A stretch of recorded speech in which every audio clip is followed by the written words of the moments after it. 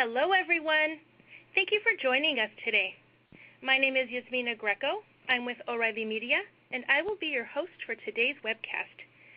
Today, folks, we have a real treat for you all. We have C.J.Date with us live in our studio, presenting View Updating and How to Make It Work. Chris is the author of the brand new O'Reilly book, View Updating and Relational Theory, and he is the author of the best-selling O'Reilly books, Database Design and Relational Theory, as well as SQL and Relational Theory. Again, we're really excited to have Chris with us live today, folks, in our studio to present this webcast for you all. As we get things started, I'd like to go over a little housekeeping to help you get the most out of today's webcast. You'll want to open your group chat widget if you haven't already done so.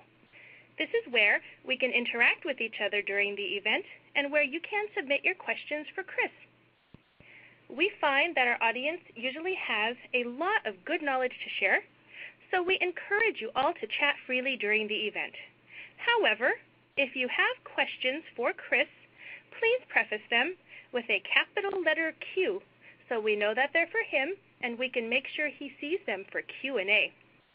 You can also open, move, and resize any of the other widgets. If you'd like to tweet from the Twitter widget today, you may need to give it permission to access your account.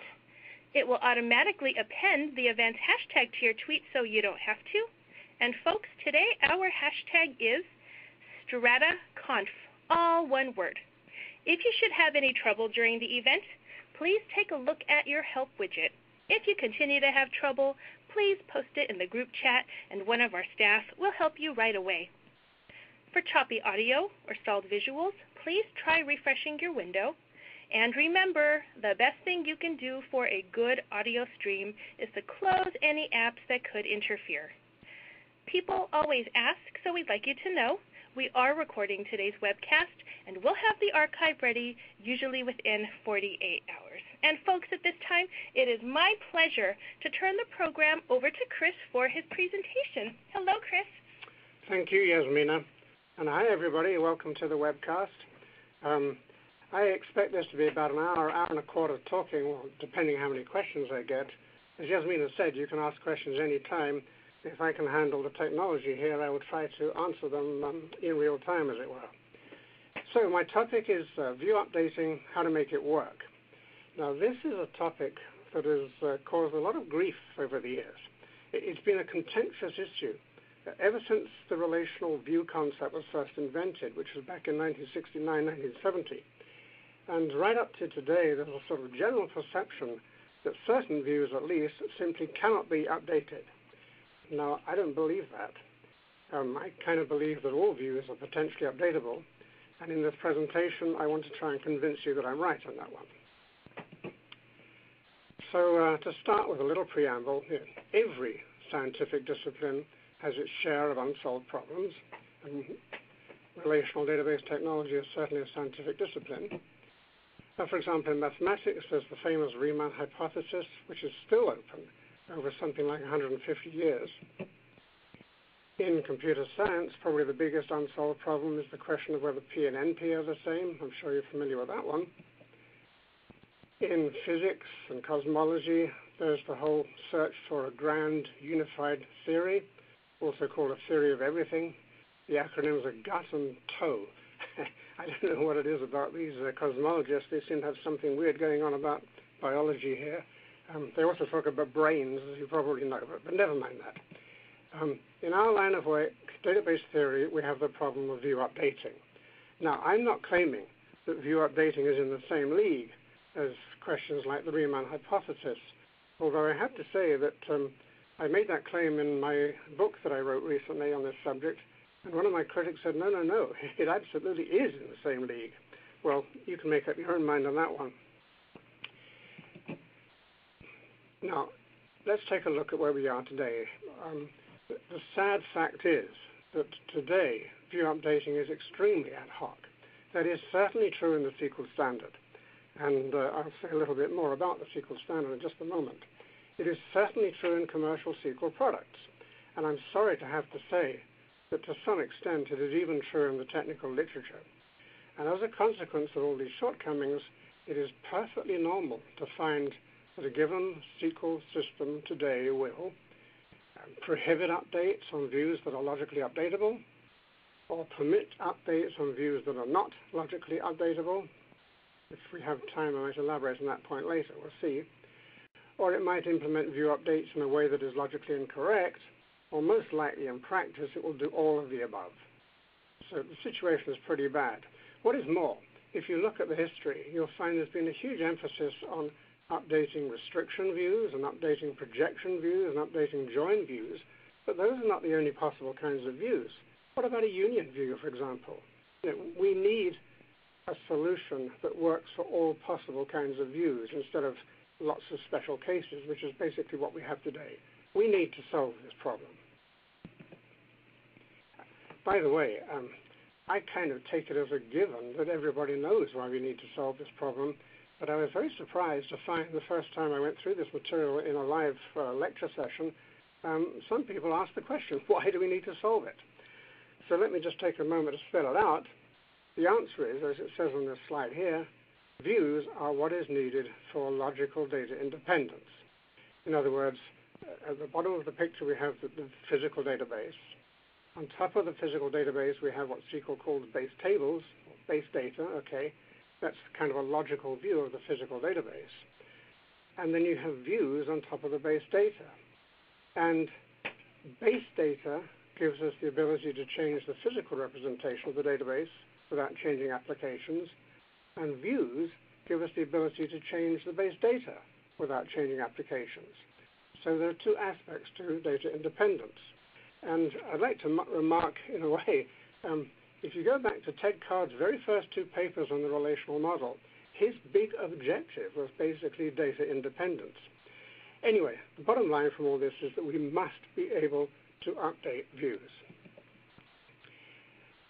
As a matter of fact, this is just a little piece of philosophy, if you like. I don't quite understand why there is so much resistance out in the marketplace to the idea of updating views.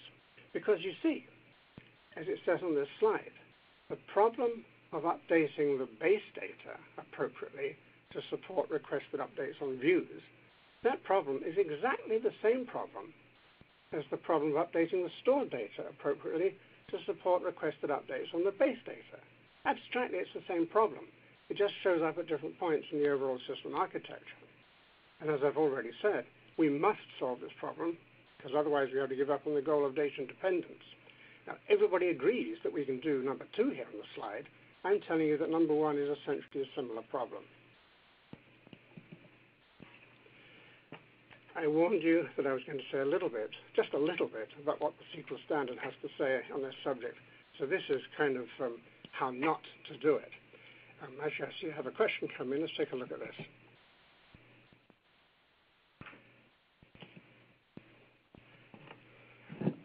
Having a problem with the technology here. Oh, here we go. This is why must data independence be accomplished in the database rather than in a higher business layer? Well, I guess the answer to that is that the database is the common repository. It's supposed to be the base for everything. So you want to solve the problem once, not in lots of different applications that run on top of the database, no matter how general purpose they might be. So to go back to where I was at, I was about to say something about how the SQL standard does this. I've already indicated that the support for updating views in SQL is limited. It's pretty ad hoc. It's also extremely hard to understand. I've got a quote here from the standard. Quote, the query expression QE1 is updatable if and only if, for every query expression or query specification, QE2, that is simply contained in QE1, A, QE1 contains QE2 without an intervening query expression body that specifies union distinct, except all, or except distinct. B, if QE1 simply contains a query expression body QEB that specifies union all, and on and on. I hope you're taking notes here. There's going to be a little quiz later on. This goes on for quite a bit of text in the standard, and it finishes up in, if all these conditions are true, then you can update that expression. Now, right away, you can see this is nonsense, because it's not a question of expressions being updatable. we're trying to update views, but never mind. Notice that what I've just been through is just one of many, many, many rules that all have to be taken together in order to figure out whether a given SQL view is updatable. Those rules are scattered all over the standard at different places. As you can see from the example I gave you, the rules rely on all kinds of additional things, additional concepts, additional constructs like updatable columns, leaf generally underlying tables, and on and on and on. These are defined in still further parts of the document. And what is more, the picture is complicated even further.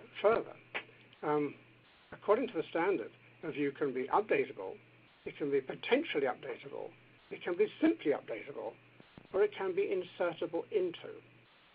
Now, I don't have a clue what these different terms mean, except to tell you that updatable covers delete and update, but not insert.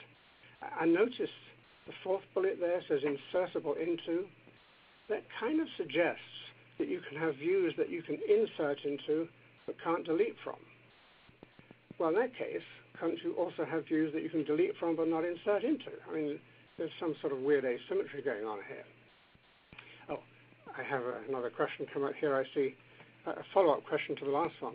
How often is a database used for more than one application? Well, I can't answer that. I don't get my hands dirty out of the trenches anymore.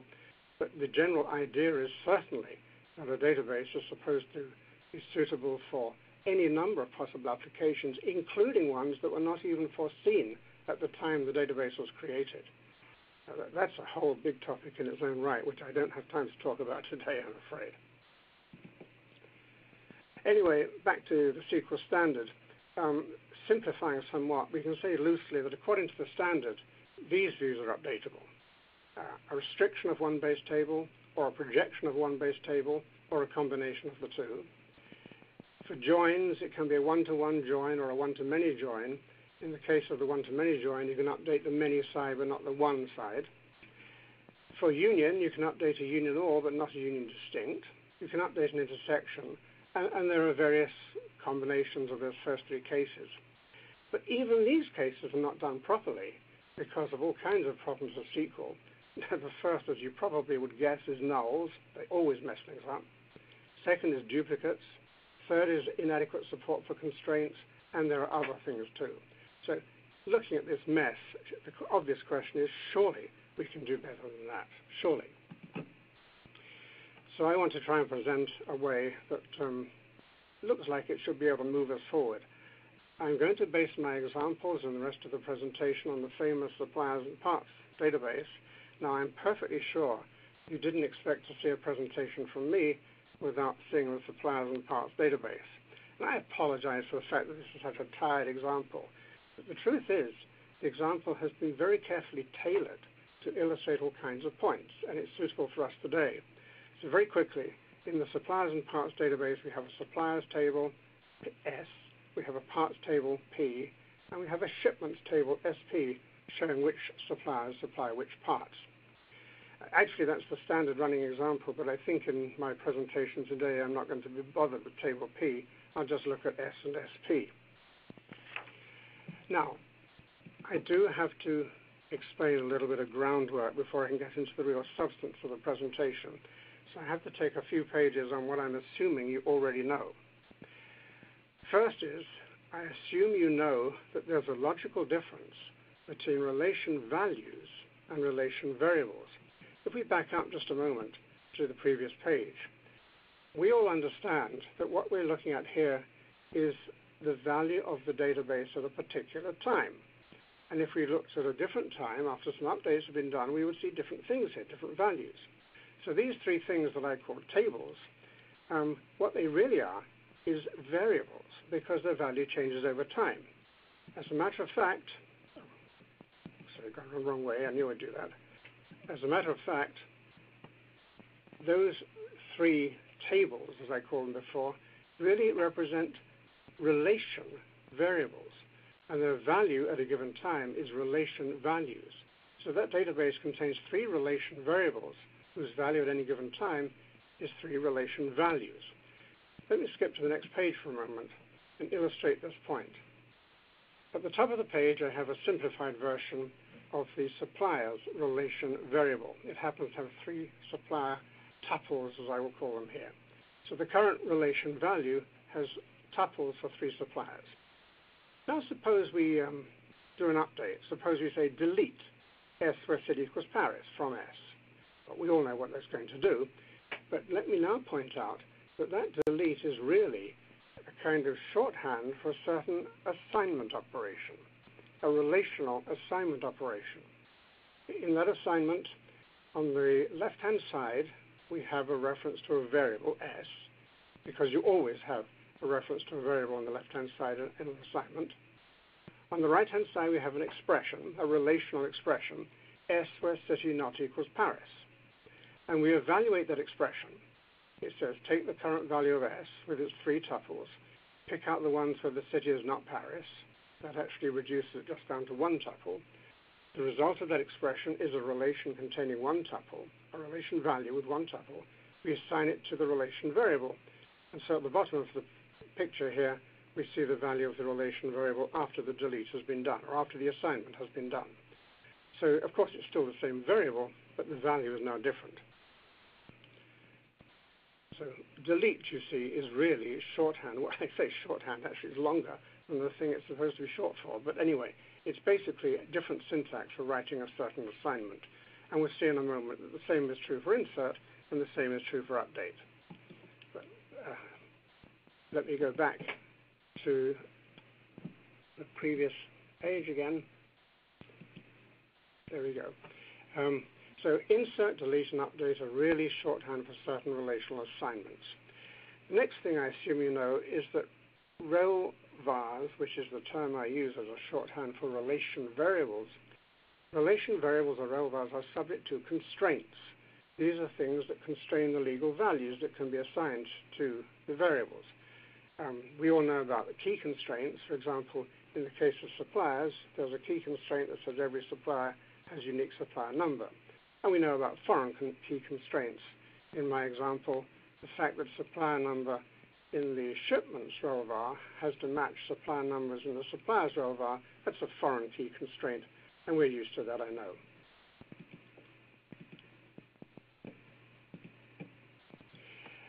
So basically, insert, delete, and update are shorthand for relational assignment. Relational assignment is actually the only update operator we need, logically speaking. Insert, update, delete are just sort of user conveniences. But it's very easy to prove, too, that any arbitrary relational assignment to some rel var, call it R, is logically equivalent to one of this form. R is assigned little r minus little d union little I, where little r is the old value of the rel var, and little d is a set of tuples to be deleted from the old value, and little I is a set of tuples to be inserted. In fact, there's a picture at the bottom. The outer ellipse here, I've labeled it U, is kind of the universe of all possible tuples of some particular kind. Then we have in there some subset of the universe, which represents the current value little r of the rel var, and within that, some subset little d, which is the tuples we're going to delete, and then I is a set of tuples out in the universe that we're going to insert. So, looking over to the left of the slide, we have little d as a subset of little r. Everything we're going to delete is a tuple that's already there. Little r and little I disjoint. We're not going to try and insert any tuples that are already there. Little d and little I are unique, and they're disjoint. They have no common tuples. And as I said, U is kind of the universe, the universal relation of the right type. So we can see that the assignment that we just looked at on the previous page is equivalent to doing a certain delete from R and a certain insert into R. But that delete and insert are both part of one operation. It's what we call a multiple assignment. The two pieces here, the delete and insert, are all part of a single operation. So every assignment is equivalent to a certain delete, a combination of a certain delete and a certain insert. Given that that is true, going to the bottom of the slide now, I propose that every assignment, every update if you like, to some given rel var R, it doesn't matter how it's expressed syntactically, we always map it conceptually to a delete plus an insert, where the delete set, the tuples to be deleted, call that D, and insert, the tuples to be inserted, call that I. D and I are well-defined, disjoint, and unique. And it's going to follow, therefore, that because every assignment can be mapped to basically a combination of a delete set and insert set, there isn't an awful lot to say about explicit update operations. If I have nothing to say in this presentation, it means that update can be treated straightforwardly as just a delete and an insert. Now, I want to repeat, this mechanism I'm going to be describing is driven by semantics. It's not driven by syntax. So every relational assignment can be mapped to a delete and an insert, where the delete set and the insert set are well-defined, disjoint, and unique. But it's important to understand that two relational assignments can have different syntax and yet correspond to the very same delete set and same insert set. I have a trivial example here. We have a rel var R with two attributes, K and A. K is the key. And let's suppose that R currently contains just two tuples. I've shown them in parentheses here, 1, 2, and 3, negative 2, using a very simple, obvious notation for tuples. Now, consider these two updates on the same slide. Update R, make K equal to K plus A, or update R, make A equal to negative A. And if you think about it, I'm not going to go through the details now, if you think about it, that there's the example repeated at the top of this next slide. Both of those updates correspond to a delete set containing the two tuples 1, 2, and 3, negative 2, and an insert set containing 1, negative 2, and 3, 2. Both updates have the same effect on the rel var. In fact, both of them are logically equivalent to just assigning a relation to the rel var containing the two tuples, K value 1, A value negative 2, and K value 3, A value negative 2. So there's an example of two very different syntactic updates that are actually logically equivalent. And I say again, I'm not really interested in syntactic differences. I want the rules I'm going to be presenting to be driven by D and I, and not by the syntax. Still on stuff that I hope you already know, there's a couple of very important principles. And the first one is so important, we call it the golden rule. It's very simple. It simply says that you can never violate any constraints. No database is ever allowed to violate any constraint, and therefore, in particular, no rel var is ever allowed to violate any constraint. But notice a view, which we're going to be talking about in a while, a view is a relation variable. It's a virtual relation variable.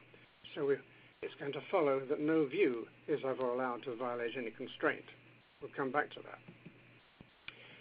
The other general principle is the assignment principle, and this is also extremely trivial. It simply says that after assigning the value little v to the variable big V, the comparison little v equals big V must give true. That's kind of obvious. In fact, it's more or less the definition of assignment, isn't it? So it's true of variables in general. It's true of relation variables in particular, and as a matter of fact, it's true of the whole database, because actually the whole database is really a giant variable. And just as an aside, I will remark that this obvious rule is violated all over the place in SQL, but I'm not really here to talk about SQL today. Still some stuff I hope you know.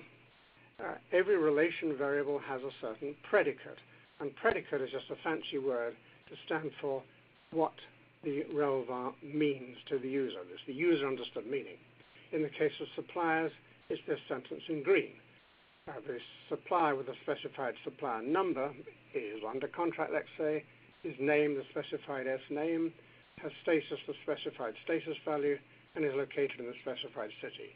That's what the user understands the rel var to mean. Every rel var has a predicate. And very important, we adopt something called the closed world assumption. Now, we always follow this in practice with databases. We don't usually bother to spell it out, but we do follow it. And what it says is, at any given time, a given rel var contains all and only those tuples that make the predicate true at that time. So thinking about suppliers, and I don't know if you recall, but there was a tuple in my sample database for supplier 1. It said supplier 1 is Smith 20, London. It is therefore assumed to be true right now that supplier S1 is under contract, is named Smith, has status 20, and is located in London. So each of the tuples corresponds to something that's supposed to be true. And what is more, we go further. If a given tuple could appear, but does not, we assume it doesn't satisfy the predicate. For example, again, if you go back to my sample values, you'll see there is not a tuple in relvar S at the moment saying supplier 6, Lopez 30, Madrid. So we are entitled to assume that right now it is not the case that there is a supplier S6 called Lopez, status 30, City Madrid. In other words, at any given time, the relvar contains exactly the tuples that make the predicate true at that time. Oh, yes, I just have to get this silly little thing out of the way. I don't know why it is, but our field is so bad about terminology. If you look at a lot of the current literature and databases, you'll find a lot of talk about something called materialized views. Now, the term materialized view is a contradiction in terms, really, because the whole point about views, as far as the relational model is concerned, is they're not materialized, they're virtual. Well, that's bad enough. What happens next is that the literature then typically goes on to abbreviate the term materialized view to just view. So much so, in fact, that almost ubiquitously the unqualified term view in the literature has now come to mean a materialized view, and we don't have a good term for view in its original sense. Well, let me warn you that in this presentation I do use the unqualified term view in its original sense. I do not use it to mean a materialized view. In fact, I don't use the latter term at all in general, and I'd like to suggest that you shouldn't either. There is a perfectly good term, there always was a perfectly good term for the thing that people call materialized views. The term was snapshot. And that, if you want to talk about that thing, please use that term. So I'm talking about views. All right, well, that's been a very long preamble, and I apologize for the length of it, but now let's get down to something of technical substance. My motivating example, I'm going to focus on suppliers, the supplier's base relvar. And at the top, I show a definition of that relvar. I don't show it in SQL because SQL introduces too many red herrings into this topic. It's actually in a language that I call tutorial D. Never mind that. The point is, it's self-explanatory. We have a variable, that's what var says. It's called S, that's the name. It's a base relvar. It has a certain relation type, which consists of the keyword relation and an attribute supplier number of type character string, and supplier name of type character string, status of type integer, city of type character string, and finally supplier number is key. So that's the base relvar suppliers.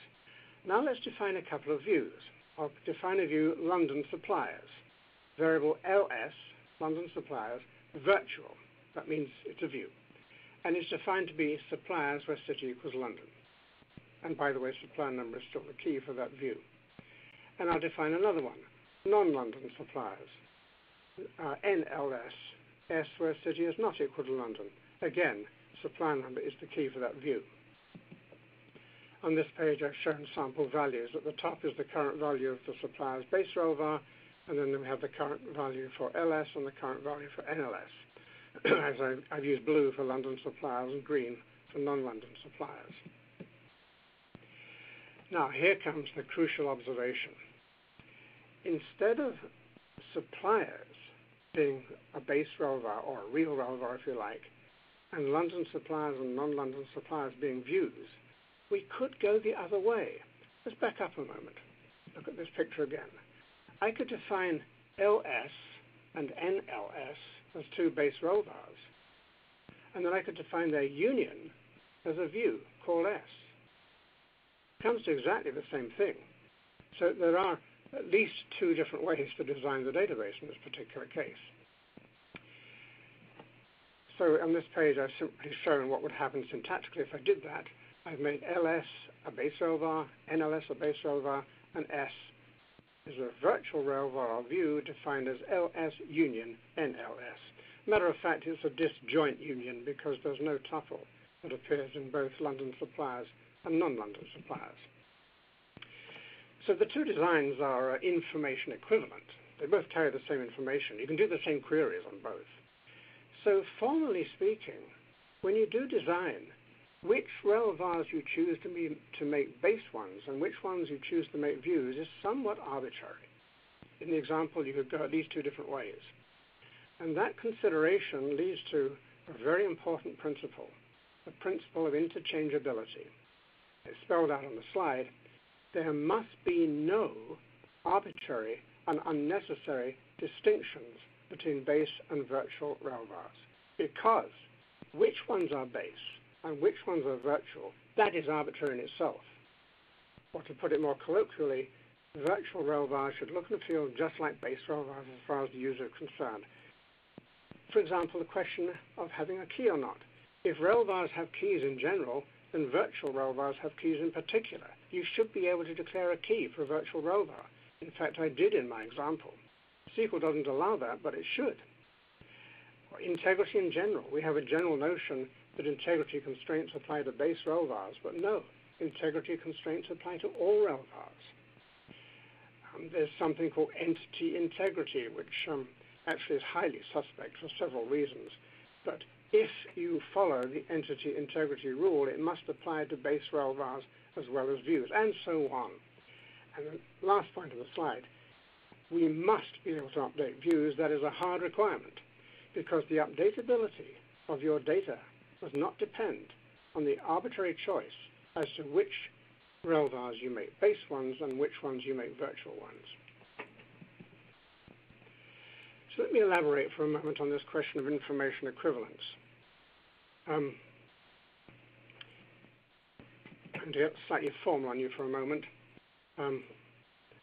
Back up for a second. There's a question here. In my example a little while back, I used union. Is there any reason it couldn't use X union? X union is exclusive union. I think what you really mean here is disjoint union. X union is the same as symmetric difference.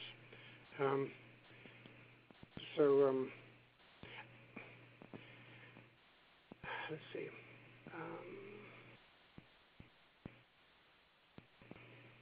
You could certainly define views with X union, of course, but it would be a different example. I guess I'll just let it lie there for the moment.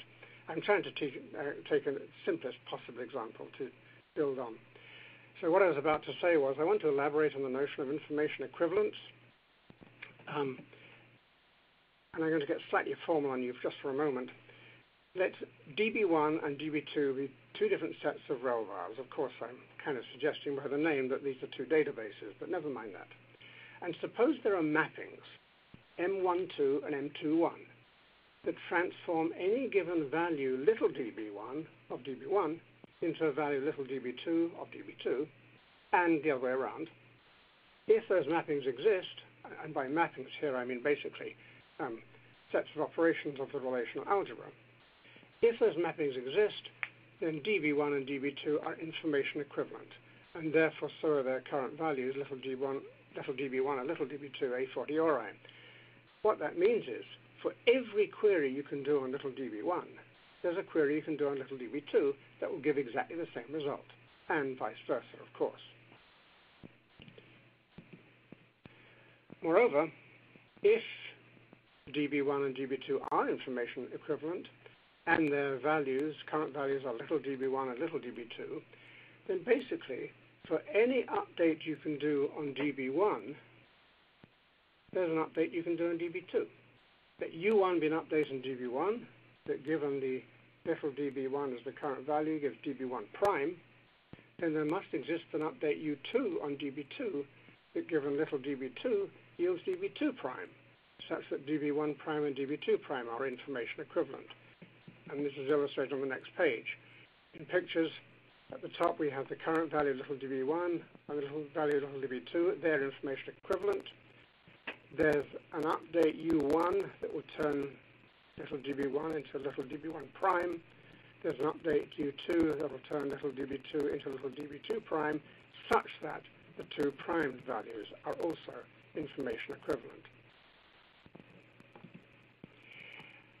Now that's just common sense, generalities that spelled out in a slightly formal way, but notice now the red sentence at the bottom of the slide, in particular, everything I've said is true if DB1 is base rel vars only and DB2 is views only, views of the rel vars in DB1. So you can have a database and then a bunch of views on the database, and the bunch of views can be information equivalent to the original database.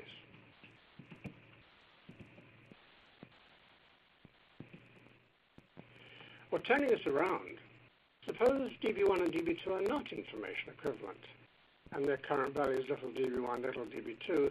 Well, in general, then, there will be queries and updates on little DB1 that have no counterpart on DB2, or the other way around. And the relevance of that point will become clear in a little while.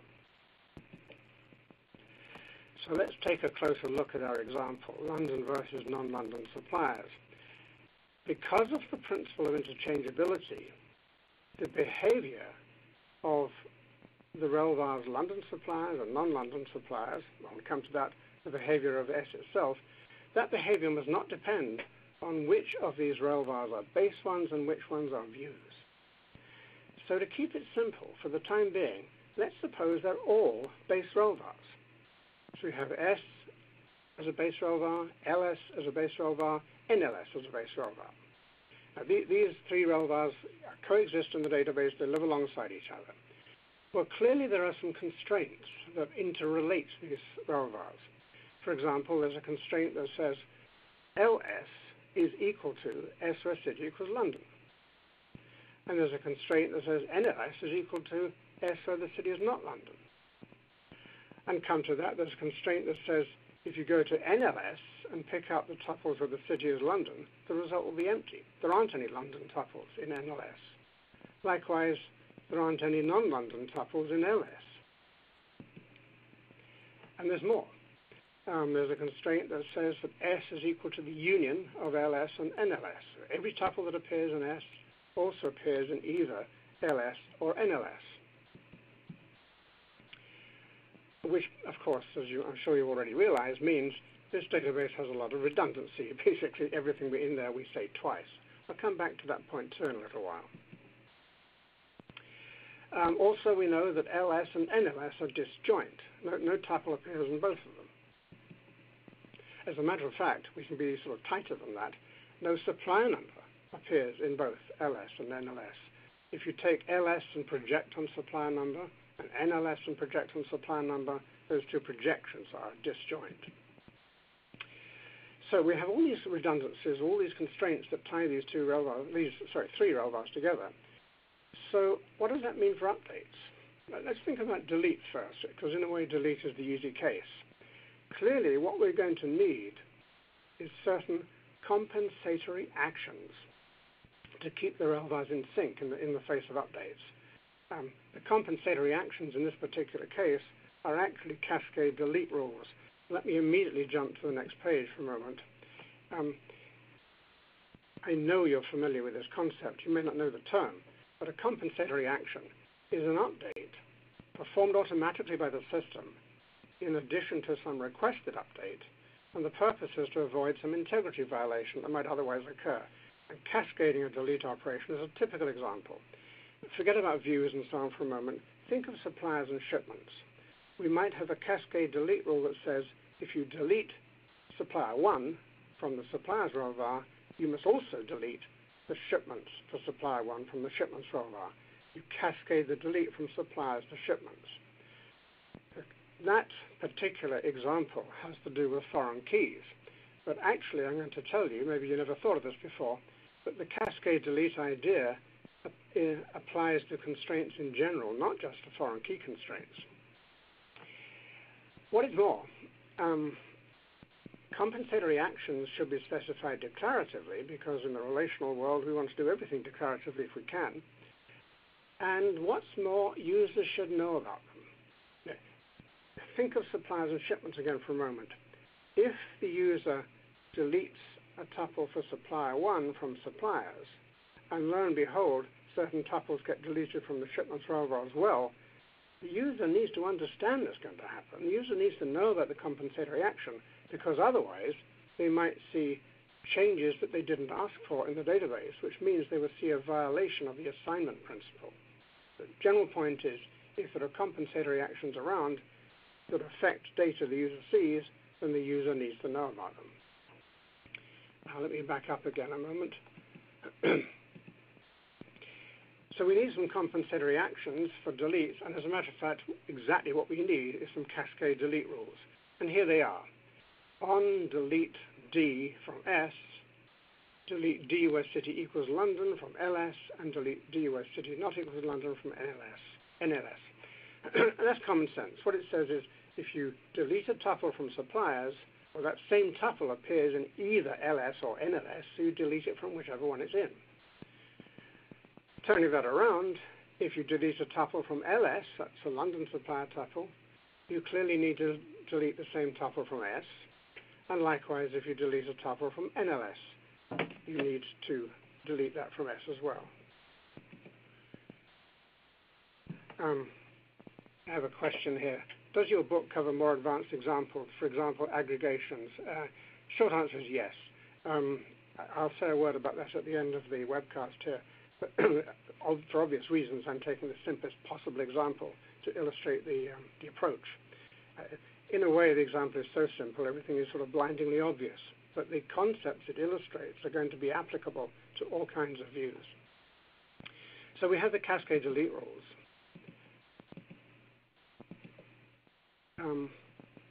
Incidentally, this is just an aside, but it relates to what I was saying earlier about redundancy. If these three rel vars are indeed all base rel vars, which is what I'm assuming at the moment, then those compensatory actions are exactly what's needed to control the redundancy. They're needed to carry out what's called update propagation. Just a word on redundancy. When we do database design, we have a vague idea that we want to avoid redundancy. In a way, that's true. But a more accurate way to say it is, if there is redundancy, the redundancy needs to be controlled. It needs to be managed by the system so it never hurts the user. Compensatory actions are the way to do that. I have another question here. How would you handle updates over a view which is defined as a join over two different tables? Well, let me stack the question. I want to explain the basic ideas first. At the end, I'm going to say something about other operators. So there are the delete rules, if you like. And I've said already, these rules have to be visible to the user, assuming the user sees all three rel vars, precisely because of the assignment principle. By the way, don't get hung up on the syntax. The syntax I'm using is just to illustrate the ideas. I'll skip that point. Oh, yes, here's another sort of red herring I have to get out of the way. I've said that compensatory actions should be specified declaratively. So I'm not talking about triggers, which are typically procedural. A trigger, of course, is a chunk of procedural code that fires up automatically when a certain update is done. Let me just say a word about triggers for a moment. First point is that the system cannot determine the triggers that are needed for itself. In fact, if it could, you wouldn't have to have triggers. By contrast, the compensatory actions I'm talking about, I believe that the system can determine those for itself. So that's a big difference right there. Secondly, the way we work today, triggers are typically hidden from the user, whereas my compensatory actions have to be visible to the user. In fact, triggers very typically do violate the assignment principle, especially if they're so-called instead of triggers. Triggers also typically violate the set-level nature of the relational model. That is certainly true in the standard, which explicitly supports something called row-level triggers. That is not relational. If you do that kind of thing, you're in a state of sin. You're not doing relational stuff anymore. And triggers in general aren't logically required, whereas my compensatory actions are logically required.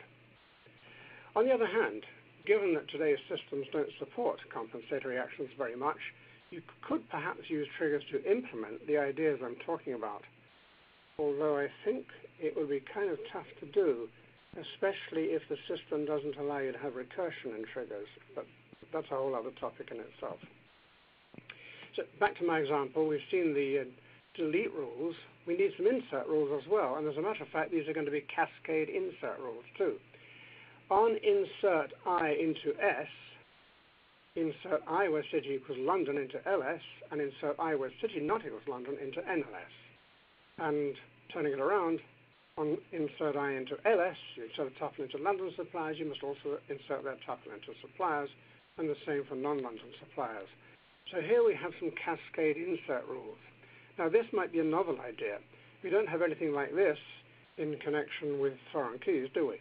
But in general, we are going to need insert rules as well as delete rules. And, well, I guess I've already said this. In these delete and insert rules, little d and little I are really parameters, and they are the values of the delete set and the insert, respectively, as we have computed them after the update operation has been mapped to an assignment of the form delete plus insert. I say again, I don't want to be driven by syntax. So let's look at a couple of examples of explicit updates. I have another question come in.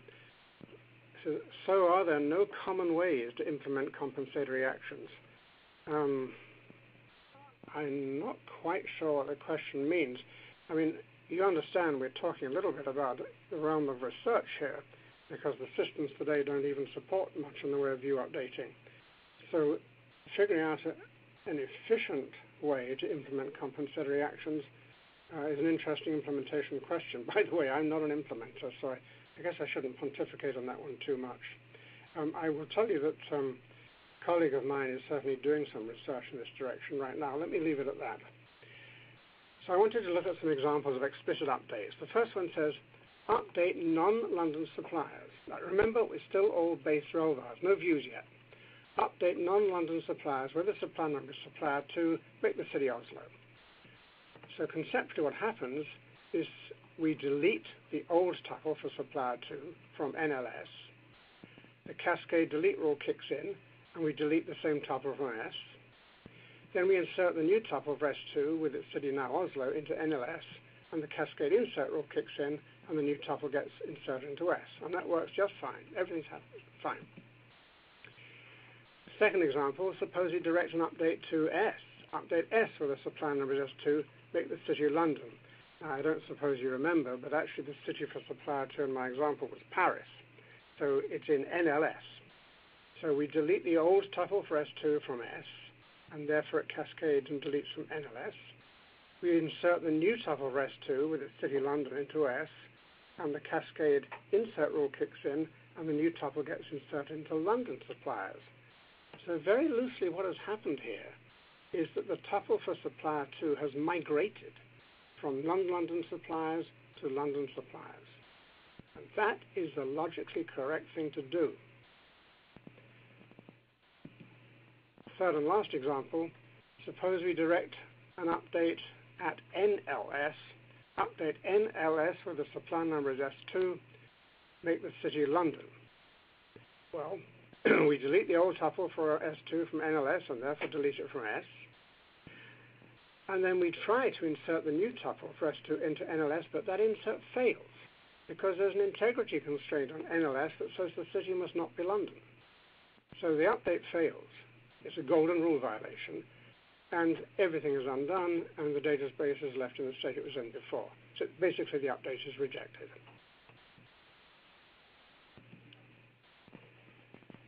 So, still base rel vars. Consider a user now who sees only London suppliers and non-London suppliers, doesn't see the suppliers rel var at all. That user thinks of those two rel vars as base rel vars, which indeed they are in our example. The user knows the corresponding predicates, but the user knows what these two rel vars mean. The user knows certain constraints. The user knows that in NLS the city must not be London. In LS it must be London. It knows that those two rel vars are disjoint with respect to supply numbers. Notice that these constraints refer only to London suppliers and non-London suppliers. They don't refer to rel var S. This user doesn't even know that rel var S exists.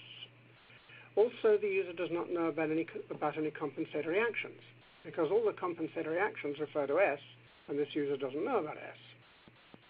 And if you think about it, I think you can easily see that all of the updates will work exactly as you would expect. I've got a couple more questions here. Are there any current or in-progress implementations of these ideas so that these ideas can be tested in actual databases? I think the short answer is not as far as I know. Sorry about that, but I'm actively pushing for that. And another question, why are the where clauses needed in the LS and NLS relvars? No, the where clauses were not in the relvar definitions. Remember, at the moment, they're all base relvars. I just said there are three tables, if you like, but there are constraints. There's a constraint that LS is equal to S, where city equals London. So the where clause shows up in the constraint.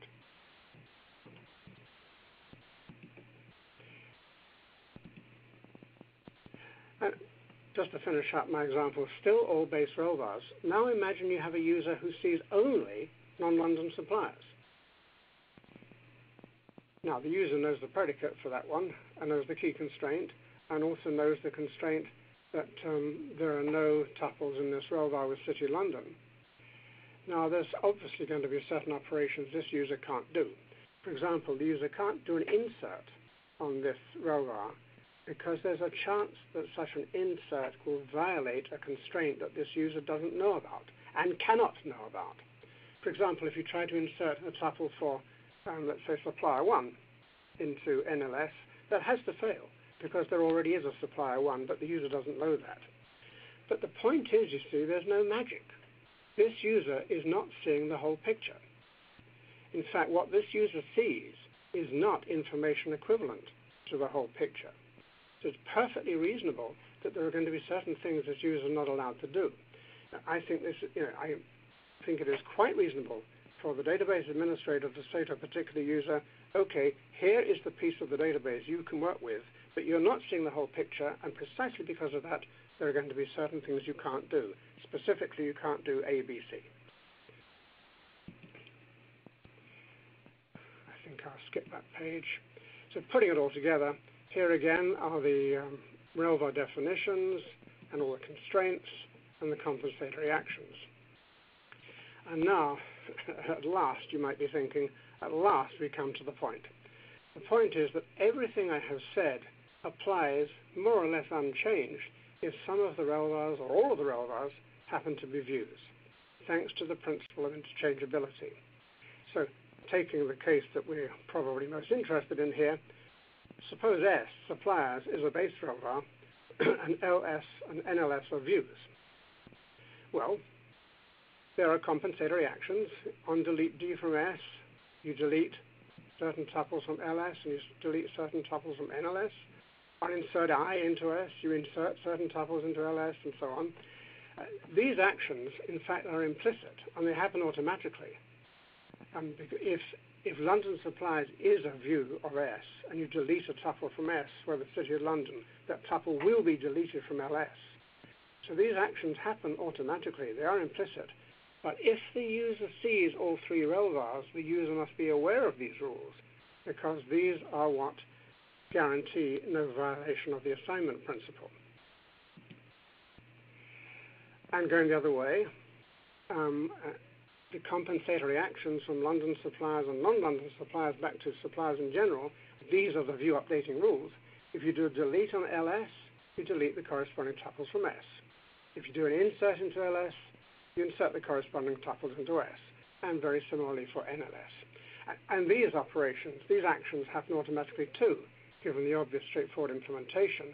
But again, I say, if the user sees all three relvars, the user must know about these rules, because otherwise he or she will see a violation of the assignment principle. And now imagine a user who sees only the views and doesn't know about the base relvar S. This is very similar to something we saw a few minutes ago. This user thinks of these two relvars as base ones. The user knows the plan number is the key. The user knows the predicates. The user knows the constraints.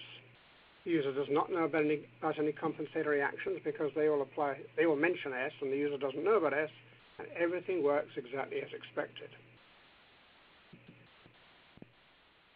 Note in particular that if the user tries to do an update on non-London suppliers, making the city London, that update must fail on a violation of the golden rule. It does not cause the tuple to migrate from non-London suppliers to London suppliers. Now, this is a difference. This is something that today's products get logically wrong. In traditional approaches to view updating, that migration probably would occur because today's products are very, very bad at handling integrity constraints. As for a user who sees just one of the views, let's say non-London suppliers, that user thinks of it as a base rel var, knows the predicate, knows the key constraint, knows another constraint, but again, there'll be certain things this user cannot do because we don't have information equivalence. Again, I say there's no magic. So this is kind of the most important slide in the whole presentation. What I'm suggesting here is this. I will agree that the motivating example is extremely trivial, and the conclusions I draw from it are all pretty obvious, except the footnote there. I've already pointed out that there's at least one thing that is different from the way today's systems behave. But what I'm saying is this. The view-defining expressions imply certain constraints. So I am hoping that the system will be able to infer the constraints that apply, knowing the view-defining expressions. And then the constraints in turn imply compensatory actions. And I'm hoping again that the system can figure out for itself from the compensatory actions from the constraints what the compensatory actions should be. In other words, as it says at the bottom of the slide, I am not suggesting that the database administrator should have to spell out explicitly all of the constraints and all of the compensatory actions that apply in any given situation. The poor old DBA has enough to do as it is. But it is my belief that most of this, if not all of it, can be automatic. You simply define the base rel vars, define the views, which means, of course, you define the view-defining expression. The view-defining expression implies the constraints, and the constraints imply the compensatory actions. Now, I'm getting near to the end of an hour here. Just a few more things I want to say. I've considered the case where London suppliers and non-London suppliers of views of the base rel var, and particularly I've considered the case if the user sees, let's say, London suppliers and not suppliers in general. To do the thing completely, I ought to turn it around and consider what happens if London suppliers and non-London suppliers are base rel vars and S is a view. But then what happens is that S is a union view. And of course it turns out that union views and what I've been talking about, which are restriction views, are really two sides of the same coin. I'm not going to do that in the presentation. It is certainly covered in the book, of course. Now, I do have another example in here. I think perhaps it isn't worth going through this in detail.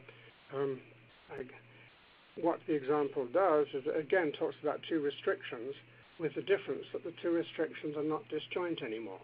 One is non-London suppliers, one is non-Paris suppliers. And so suppliers who are not in London and not in Paris appear in both of the views. I think I'll simply say that there are no real surprises. All of the constraints are what you would expect. All of the compensatory actions are what you would expect. Everything works perfectly. So let me just skip a couple of slides here.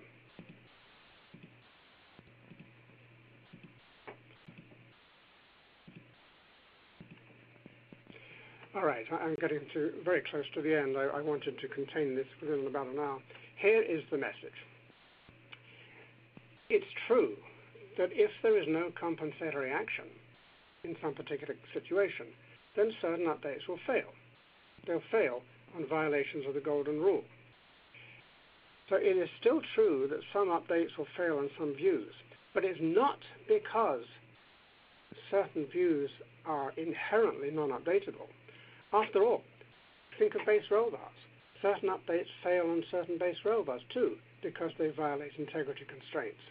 Certain updates fail on certain views, not because the views are intrinsically non-updatable, but because the updates violate certain integrity constraints.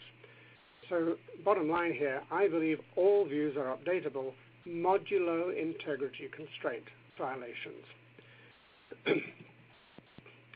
And I also think that this way of thinking about the problem, thinking about the views as living alongside the base rel vars in terms of which they're defined, think of them being connected to those base rel vars through constraints and hence through compensatory actions.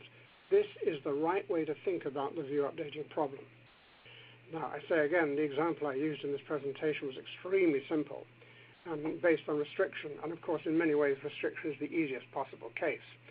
But as it says on this slide, the research has been done, and the book describes views that are based on restrictions, views that are based on projections, yes, views that are based on joins, and by the way, the joins can be one-to-one, or one-to-many, or many-to-many. It doesn't make any difference. The view updating rules work. It talks about intersection, union, and difference views. It talks about grouping and ungrouping views. It talks about extension and summarization views. This relates to a question the gentleman asked earlier about updating through something like an average. Summarization is where you apply one of these aggregate operators like sum or average. Yes, we can talk about updating through those. The book also talks about updating through general expressions, expressions of arbitrary complexity, and then the final chapter talks about situations where there may be some ambiguities and what we can do about resolving those ambiguities. Now, let me just say a couple of final things. I don't pretend that we have solved every last detail of the view updating problem. And there are certainly places in the book where people could argue about a couple of things. And I've tried to be honest about it. Where I think there could be some debate, I have flagged the point appropriately in the book. So I'm perfectly open and willing to listen to constructive suggestions of how to resolve such situations. But what I've tried to do in the book is move the whole debate about view updating a big step further on from where it used to be. So that brings me to the end. That's all she wrote. If there are more questions, I would be happy to try and answer them. I think I have to click this little thing here. Yes. And folks, excuse me, Chris, as you've heard, we are at Q&A, so we'd like to let you know if you haven't opened that group chat yet, please do open it, type in your question, send it in, and Chris will answer as many questions as we have time for. Back to you, Chris. Okay. I see I have a bunch of questions here. What is your favorite database among available at present? Which one? My lawyer tells me never to answer that question.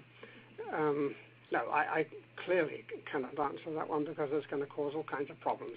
No, I'm sorry. I apologize, but I will not answer that. I will say, I probably shouldn't say that either. No, my lips are sealed. What about views of computed values? Can you update a computed value? What would happen to the base values? The short answer is yes, you can update such views. You can update computed values within limits. It all comes down to the basic point is, imagine you have the base rel vars living alongside the views. Is there an inverse mapping that will take you back from the views to the base rel var? Those cases are certainly discussed in the book. Next question, what feedback are you getting from large SQL vendors like Microsoft, IBM, Oracle, etc.? Has no one expressed interest in developing a cleaner alternative to SQL? Well, actually, you've reminded me of something I should have said and forgot. Thank you. I must tell you that the ideas I've been presenting are heavily based on work that I've done over the years with a colleague, David McGovern. I've been heavily influenced by David's work in this. David actually has a patent in the area of view updating. What he has in his patent is not identical to what's in my book, but it's, if you like, in the spirit of it. He has certainly spent some time trying to persuade the vendors to implement something along the lines of what's in his patent. He's gotten absolutely nowhere, I'm sorry to say. People don't seem to think this is a very high priority question. Second part of Brian's question here, has no one expressed interest in developing a cleaner alternative to SQL? that takes me back to the question I refused to answer a moment ago. Let me just say a little bit about background here. Along with another colleague, Hugh Darwin in the UK, I've been working for many years now on something we call the Third Manifesto. It's a silly title. I apologize for the title. It's kind of a political title. It's not important, the title. But anyway, what we propose with the Third Manifesto, we're trying to propose a direction for future database systems, future data management systems.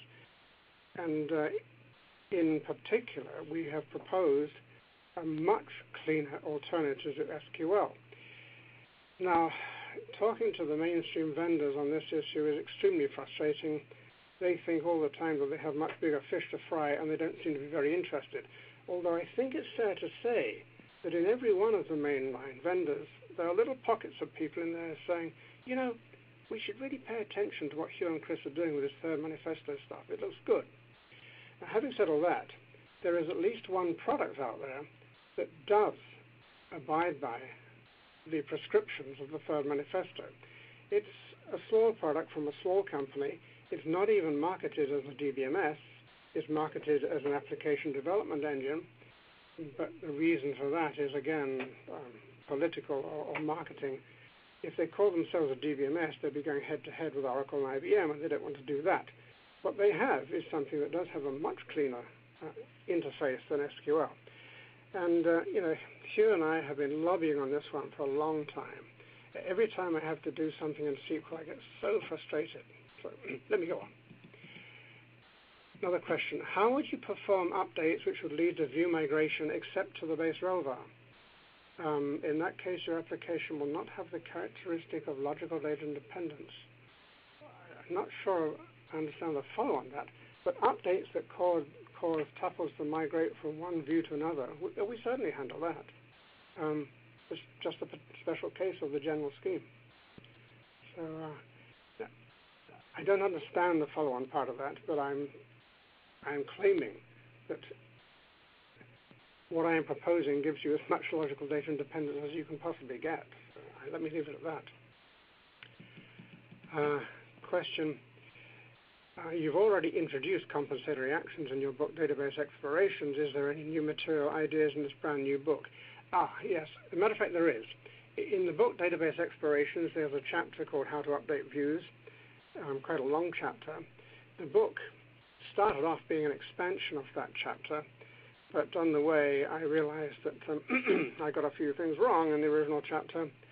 Well, that's the scientific method, isn't it?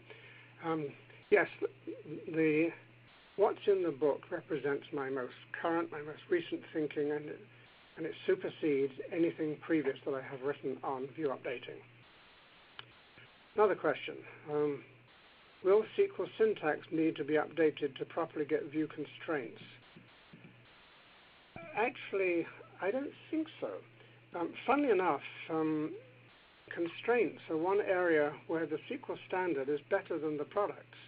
The SQL standard is not too bad on constraints. It's just much more comprehensive than any of the mainstream products that I know about.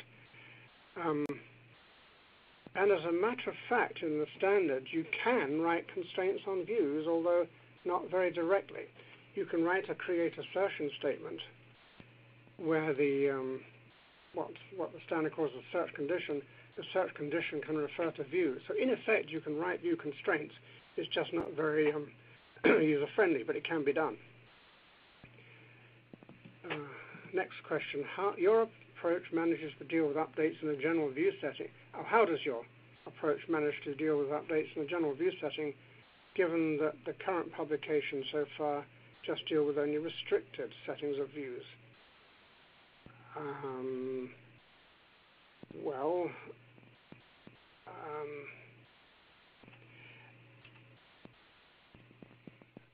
not sure I understand the question. If it's saying that much of the much of the existing literature talks about special cases and talks about how to update a join and how to update a restriction, how to update a projection, and so on, that's true, it does. And what I've tried to do is present a general mechanism where restrictions, projections, joins, and the rest are all special cases. It goes on, are there any assumptions you take into account? The only assumption really is that you're relational, which of course rules out SQL somewhat. But no, as long as you're abiding by logic and set theory and the relational model, that's all, I guess.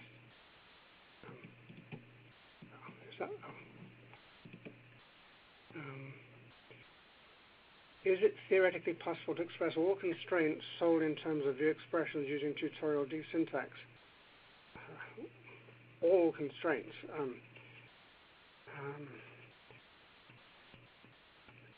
You can express all constraints that can be expressed in first-order logic in tutorial D.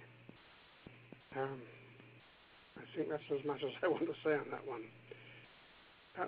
Next, the pros of updatable views is quite clear, but what are the cons? Will it lead to any I/O, memory, processor overhead?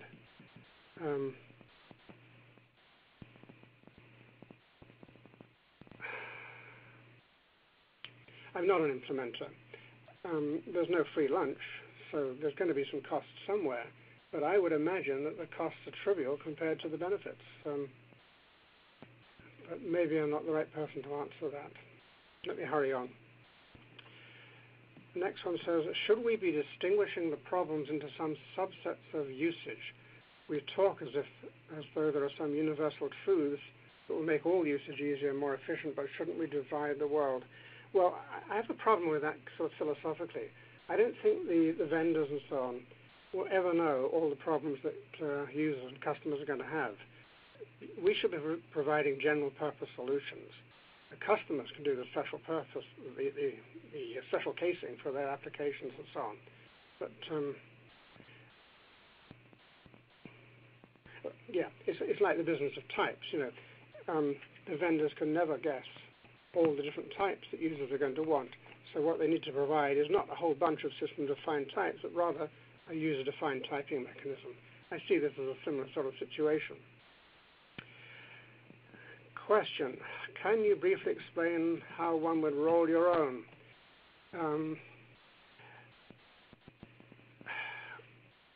In the book, I am providing, in effect, the rules that I think apply to restrictions and projections and joins and all the rest.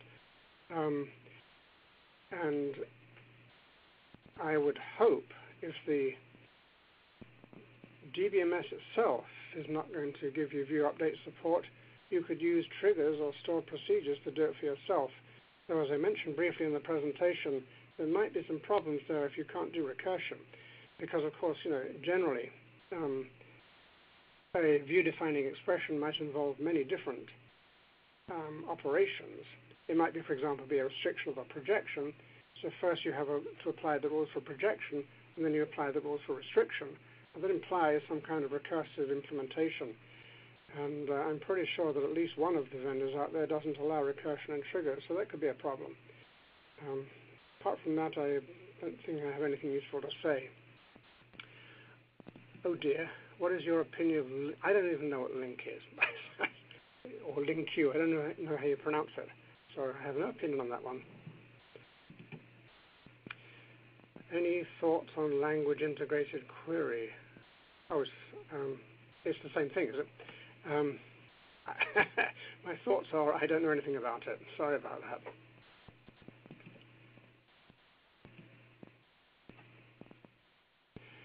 That seems to be the end of the questions. Oh, thank goodness. Well, again, thank you very much for listening. I hope I've said enough to pique your interest. And I know this is a shameless plug, but everything I've said today is in the book, with a lot more explanation and a lot more consideration of all the other cases too.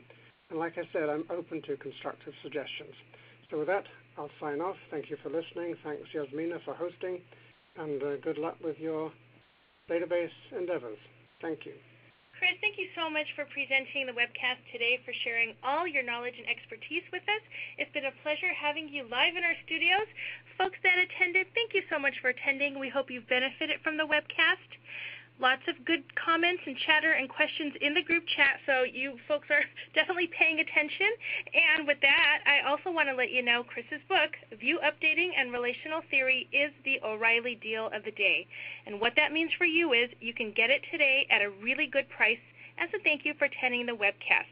I pushed out codes to you all and URLs in your group chat, so if you hadn't opened that group chat, please do. Valuable information there to save you some money. You can also visit O'Reilly.com. Look on the right-hand side. You can't miss it. It's right there. View Updating and Relational Theory.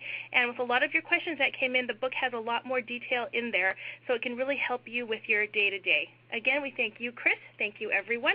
This will conclude our webcast today. Goodbye, everybody.